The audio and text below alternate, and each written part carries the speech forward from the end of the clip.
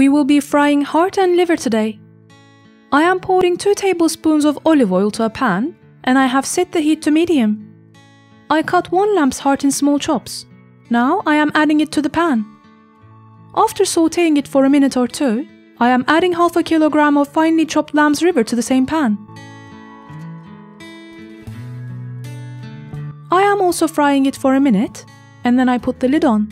I am stirring it from time to time and putting the lid back on again. It needs to fry like this for 3 more minutes. I am adding 3 long green peppers to the pan now. You can alternatively use 1 chopped green bell pepper. It needs to keep frying on medium heat. Let's sprinkle some salt over it and keep stirring it. I am placing its lid back on again for a minute and then I remove it.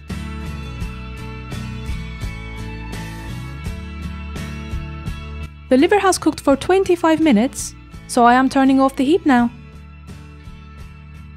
Let's mix 1 finely chopped onion with some finely chopped parsley in a small mixing bowl.